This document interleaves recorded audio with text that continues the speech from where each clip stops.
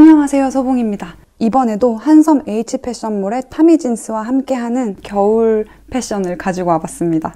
요거는 고봉이고요. 이렇게 제가 다양한 아우터와 그리고 상의들을 준비를 해봤는데요.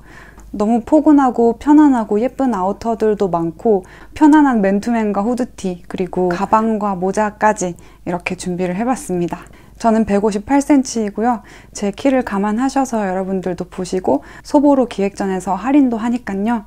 만약에 구매하실 분들은 조금 더 저렴하게 구매하시면 좋겠습니다. 첫 번째로 제가 입어본 이 패딩은 롱 기장의 패딩이에요. 누빔 패턴이 너무 귀엽고 주머니도 위에서 넣을 수 있고 옆에서도 넣을 수 있고 이렇게 되어 있어서 굉장히 편하고 잠금 장치는 지퍼도 있고 또 단추도 있고 해요. 그래서 뭐 때에 따라서 적절하게 다양하게 사용할 수 있어서 되게 편리한 것 같아요. 그리고 모자는 따로 달려있지 않고 목이 살짝 위로 올라와 있습니다. 그래서 추울 때는 목까지 여밀 수 있도록 되어 있고 후드 티셔츠랑 같이 입어도 너무 예쁘게 딱 핏이 완성이 되어서 좋았어요. 저는 이거 특히나 운동하러 다닐 때 레깅스에 운동복이 조금 밖에 나가기 조금 부끄럽잖아요? 그럴 때 온몸을 그냥 이불로 덮듯이 이불을 감싸듯이 이렇게 다 가릴 수 있게 되어 있어서 진짜 편하게 잘 입고 다닐 수 있겠다 싶었습니다. 이게 카키색이랑 검정색이랑 두 가지 색깔이 있었는데 이 누빔 패턴이라든지 이 디자인의 모양을 카키색이 더 잘 살려주고 더 귀엽게 보이게 하는 것 같아서 저는 카키색 선택했습니다. 그리고 이 안에 입은 후드 티셔츠도 진짜 너무 귀여워요. 제가 이거 제일 큰 사이즈로 했거든요. 그래서 정말 이 후드티도 제 몸을 감싸는 듯한 이 후드티 안에 포근하게 감싸져 있는 듯한 그런 느낌을 들게 해서 굉장히 마음에 들었고 기장감도 엉덩이까지 덮는 기장이어서 더 좋았던 것 같아요. 모자 스트링 부분도 도톰하고 또 모자 스트링이 지나가는 그 부분도 다른 기존 후드티랑은 다르게 좀 더 부드럽고 퐁실퐁실하게 이렇게 귀엽게 연출이 되어서 마음에 들었어요. 이 후드티도 색상이 굉장히 다양했는데 저는 그레이 컬러 중에서도 조금 차가운 색깔의 아이시한 그레이 색깔을 선택했습니다. 그리고 같이 매치해본 이 가방 너무 귀엽지 않나요? 진짜 제가 이런 숄더백을 너무 좋아하는데 이게 사이즈도 되게 귀엽고 이 소재감이 약간 뭐라 그러지? 헤어가 이렇게 있다 그래야 되나? 그래서 너무 귀여웠어요. 그리고 끈에도 이렇게 큰 글자로 포인트가 되어 있고 그리고 체크 패턴도 그렇고 그래서 너무 귀여운 가방입니다. 근데 이게 또 세트로 모자가 있어요. 제가 지금 모자를 쓰고 있잖아요. 이렇게 두 개 같이 해도 너무나 귀여운 것. 이렇게 너무 깔맞춤하는 거 좀 그래요? 전 좋아해요.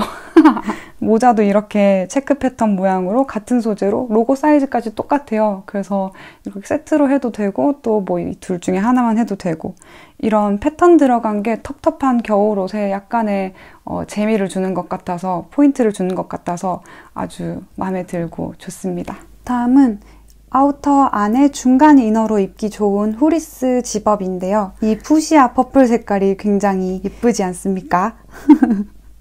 이런 제품을 중간에 입으면 조금 더 겨울에 따뜻하게 이너를 입을 수 있는 것 같아요. 이것도 후드랑 같이 잘 어울리도록 살짝 목 컬러가 올라와 있는 그런 디자인이고요. 굉장히 캐주얼하고 스포티하고 멋스러운 그런 디자인인 것 같습니다. 그리고 이 자켓이 로고가 살짝 기존 타미진스 로고랑 달리 스포티한 디자인으로 또 로고 디자인이 되어 있어요. 그것도 또 멋스러운 것 같아요. 퍼플이지만 중간중간 검정색으로 다른 디자인들이 같이 들어가 있어서 부담스럽지 않고 또 다른 색깔들과도 잘 매치해서 입을 수 있을 것 같은 그런 색 조합입니다. 다음 아우터는 골덴 소재예요. 그리고 크림 색깔이에요. 제가 이렇게 밝은 색깔 입는 거가 두려워서 항상 검정색이나 어두운 색깔만 선호해 왔었는데 이번 기회로 이렇게 밝은 색을 입어봤더니 아, 밝은 색도 부담스럽지 않고 되게 편안하구나 하고 느꼈답니다. 그리고 오히려 옷 입기 편한 것 같아요. 예전에는 제가 진짜 까마귀족이라고 해야 되나?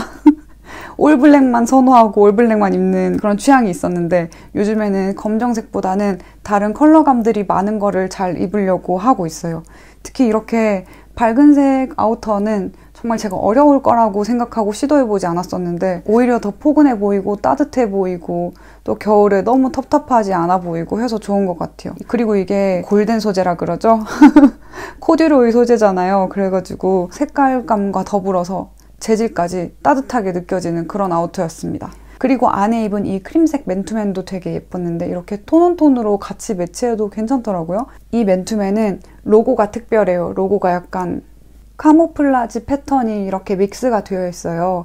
그래서 그런 또 재미가 있는 것 같습니다. 베이지색이 얼굴을 칙칙하게 만드는 그런 베이지색이 아니라 되게 편안하고 화사하고 자연스럽게 보이게 하는 그런 베이지색이었어요. 색상이 아주 마음에 듭니다.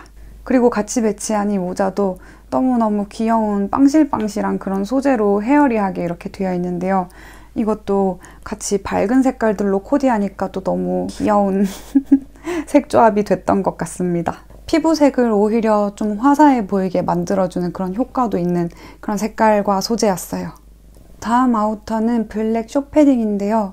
이게 안쪽에 강렬한 오렌지색 배색이 들어가 있어요. 그래서 이것도 되게 느낌 있고 되게 좀 힙해 보이고 그런 점이 굉장히 마음에 들고 얼굴에 이 브라이트한 주황색이 비쳐서 얼굴에 화색도 돌게 하고 목 쪽에 이 주황색이 카키색이나 베이지색 종류의 옷들과도 굉장히 잘 어울릴 것 같은 그런 색깔들과도 잘 어울리게 코디할 수 있게 도와주는 것 같습니다. 네, 이렇게 해서 타미진스 겨울 옷들을 한번 입어봤는데요. 여러분들 쇼핑에 도움 되셨으면 좋겠습니다. 그럼 우리는 다음 영상에서 또 뵐게요. 안녕!